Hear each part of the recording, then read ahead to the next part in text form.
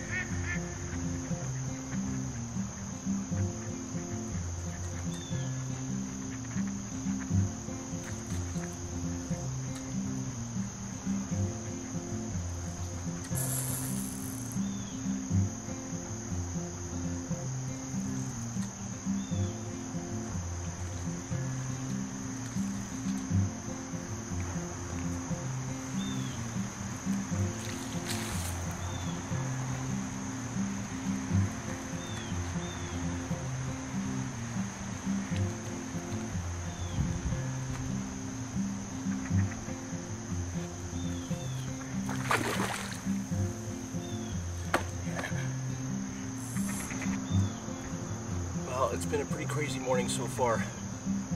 This is now my fourth fish. It's the second one I'm showing you. It's just been awesome. Great morning.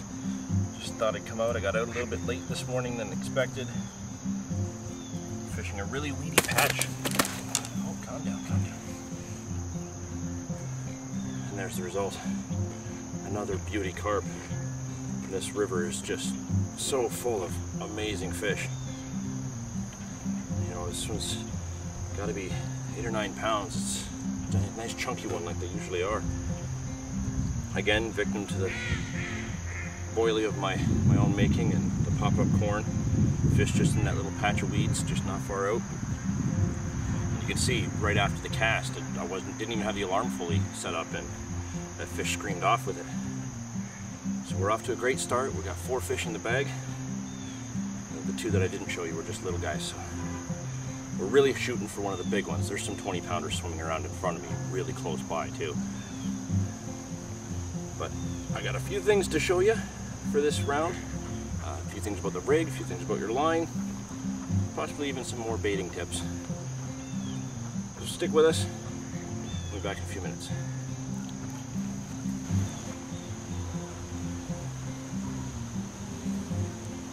Now, one of the important details about that last fish that we got, like I said, we're fishing really heavy weeds, and these weeds go like right from about 5 feet out to about 25 feet out. It's just this thick blanket with little openings here and there, and I stopped in this spot today specifically because, well, one, the willow trees are going to help block the wind, so I'm not going to have a lot of movement on my line or my rod tip, and it is a cool morning, so I didn't dress appropriately for the cold weather, so I want to stay out of that cool breeze.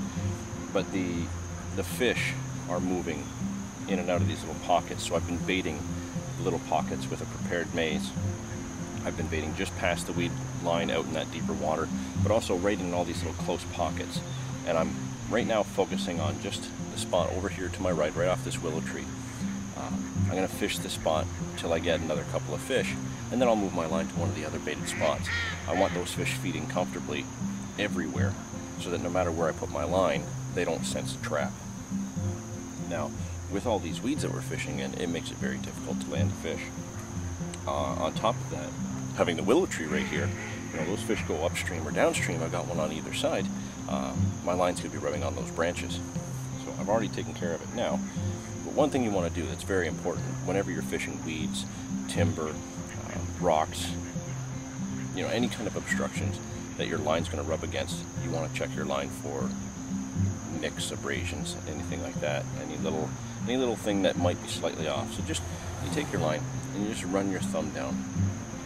Now, because these fish can get into these obstructions when I have a lot of line out, you're going to want to check a good long section, and I check about 20 feet. And luckily, even after that fish going under the willows, I didn't end up with any nicks or cuts, except for just the last couple of feet. So I trimmed that off, I retied, and now I'm good to go. I don't have to worry about a fish breaking off just because I didn't take the time to check my line. You know, same ring as we've been using most of this season. Size 4 carp hook made by Monster Carp Tackle. The boilie, like I said, of my own ingredients. We'll do another video on that one day. A little piece of pop-up corn, just to first give it a little bit of visibility, but also to have it standing straight up, taking some of that weight off the actual hook itself. I'm fishing a short piece of braid. This is that Combi Link rig. Short piece of braid to right here from the hook, just so it's got a little bit of free movement, and then a stiff piece of monofilament before we get to the swivel, and then the lead clip system. So if you watched our tip clips video on the lead clip system, you'll know that this is designed to drop that lead. So with these fish getting stuck in those weeds, I don't want them using that lead against me, and I don't want them dragging it around if by chance they did break off. I want that lead gone so that it's safer for the fish and it's easier for me. So I'm just using some 3/4 ounce sinkers right now. I'm not using the big ones because, well, one, that would be pretty expensive with how many fish I'm getting. I'd be losing a lot of weights. But also I'm really fishing so close in, I don't need that casting power or that holding power because I'm not even out in the current. Just got the anti-tangle sleeve, just pushed back up over that tail rubber just to help hold that in place. And then there's the rig. And I can already see that there's some fish moving around right back in front of me about, well, if I stuck the net on, I could probably scoop them up. They're coming in that close. I'm even going to try something a little bit different. Right underneath this willow tree here, I'm baiting a spot right on the end, so it's 12 feet out. And I'm actually going to be tucking my line in there a little bit later and see what happens. But we're ready to go. I'm going to get it back out there, and I'm going to try and get another fish.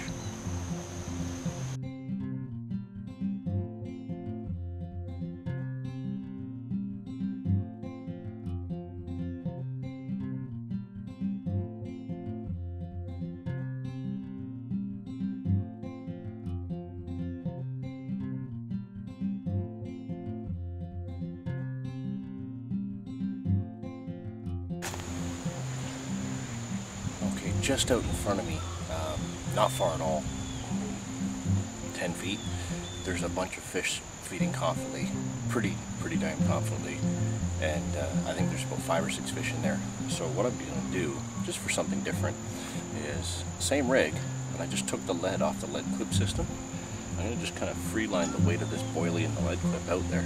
Just let it sink right in on top of those weeds ever so delicately, and see if I can get one of those fish to pick it up. So let's give it a shot.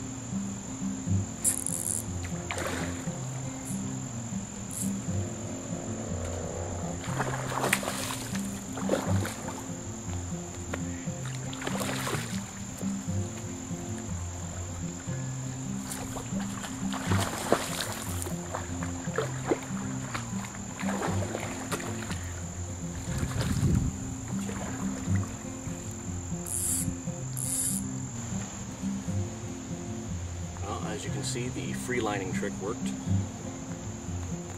Definitely a good fish. Really good battle. Really close in. Let's get this fish back. And, I'm going to take a little bit of a break, but put the bait back out with the lead on, and I'm going to enjoy my coffee.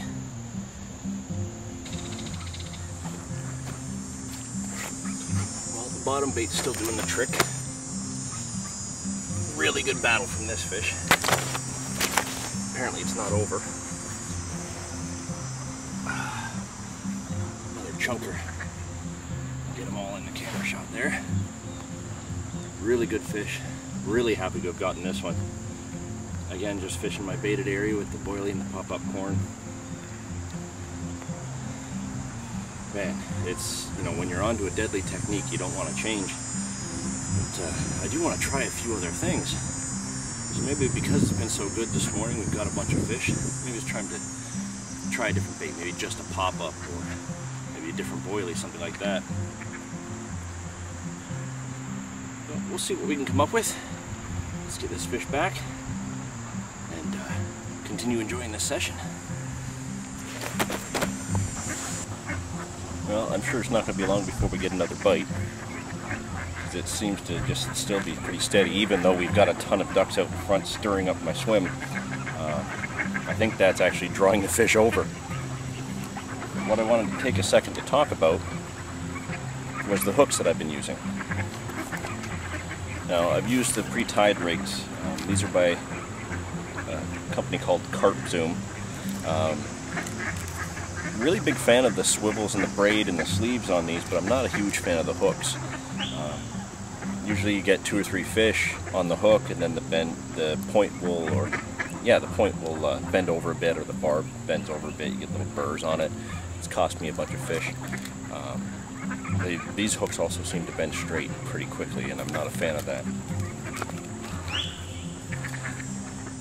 But what I've really liked is these hooks by a company called Monster Carp Tackle. These ones here are the size 4 maximum power. You can see there, they're a really heavy wire hook, and man, are they sharp. Really, really sharp. I've not had any issues with these hooks.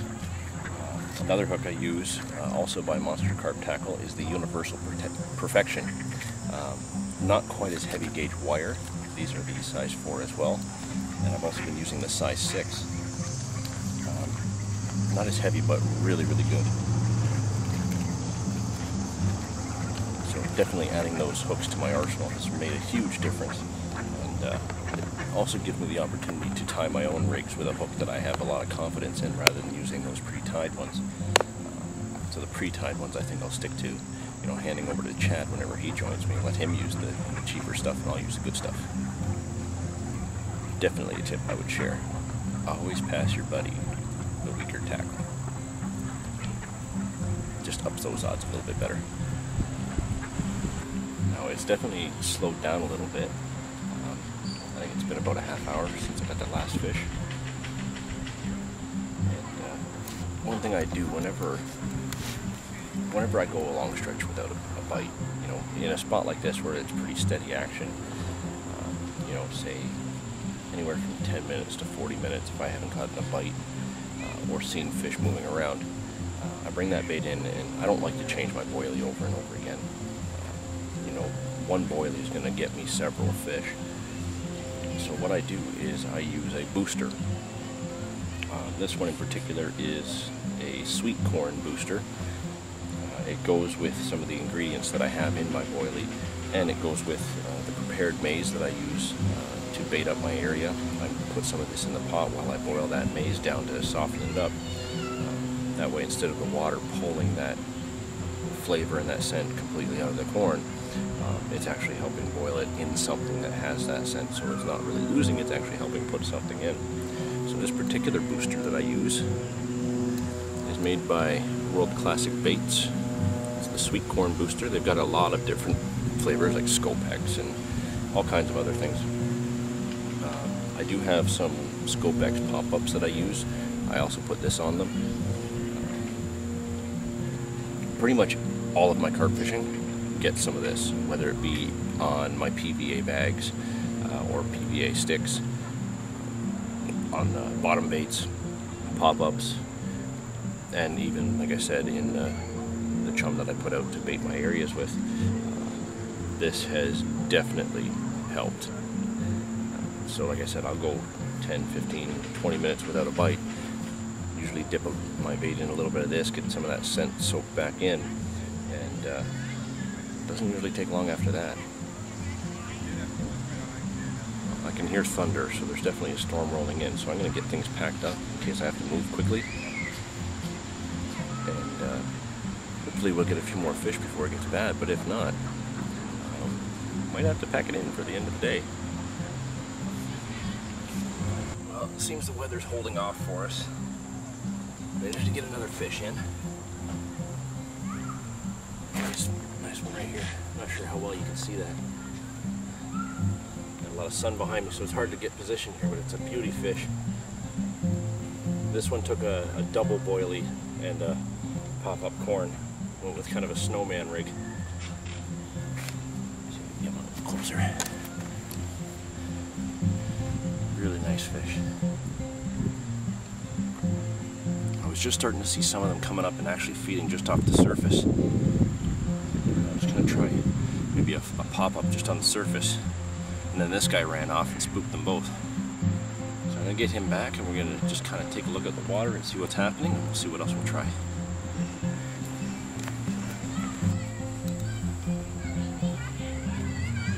Got some of that corn booster. You know, the bait's been out there for a little while, a little bit saturated, so with water. So some of that scent's come out of it. I'm just gonna drop it right in the jug. I'm gonna turn it this way and just bounce it in there to just get some of that scent around the boilie. Just kind of give it a good oily coating, and then once it gets out there, it's actually you would see it when if you put it in a jug of water. You actually see the oils just start to seep off of it. It's really, really cool, and it definitely has helped the fishing. So I'm gonna get this back out there and try and get another one.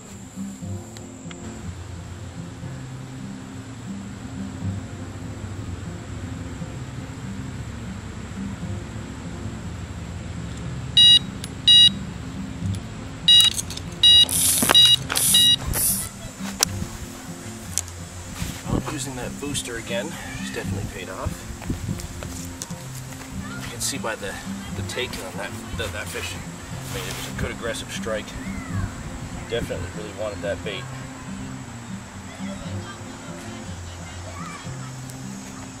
Tucked in the corner there. None of the fish we've actually managed to get in today have been huge. We've lost a few good ones, real good sized ones. Settle in. Again, you know, another welcome fish. They're all really fat, even these short ones. You know, it's turned out to be yet another incredible session here. And, you know, this particular park is, again, one of my most comfortable spots for catching this consistent, good-sized carp. You know, the park is alive. You can hear everybody back there. You know, kids in the playground, people having picnics, and me enjoying this. Let's get this one back, and you know, since the weather hasn't actually come in and given us the storm, we had maybe 10 minutes of light rain. I might stick it out for a little while longer than expected and see if we can get a few more fish.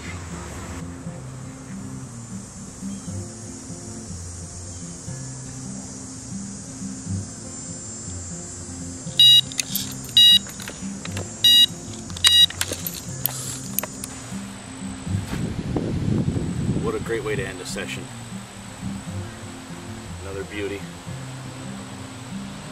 Slowed right down, but you know, it's still been pretty steady bites. Just instead of every 5 minutes, it's about every 15 or 20. And, you know, the fish are all still good quality. I've lost a number of them today. Unfortunately, I had a couple of real beasts on, and you know, the thick weeds out in front, and I couldn't manage them through it. So unfortunately they got away this time, but we had a great day. Lots of fish, lots of activity, and I'm gonna get this fish back. We'll see you next time.